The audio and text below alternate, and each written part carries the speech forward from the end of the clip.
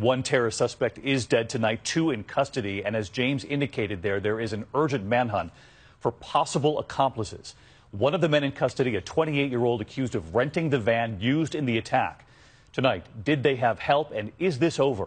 ABC's chief investigative correspondent, Brian Ross. Police tonight are calling the 28-year-old Moroccan-born Driss Oukabir one of 3 suspected terrorists whose activities they are right now trying to unravel. Authorities say he recently traveled to Morocco, arriving back in Spain just last Sunday, and then rented the van used in the attack. But police say he was not behind the wheel today. Oukabir is now in custody, along with the second suspect, and authorities say a third man was shot and killed after running a police roadblock.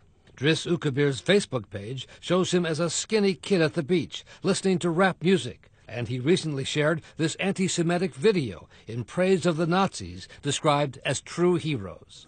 The Barcelona attack comes straight out of the ISIS playbook. The terrorist group has urged its followers to carry out similar vehicle attacks, even providing details on the kinds of trucks to use. In Nice, France last year, 86 people killed by a speeding truck driven by an ISIS follower on Bastille Day. In Berlin, 11 were killed in a vehicle attack on the Christmas markets last year.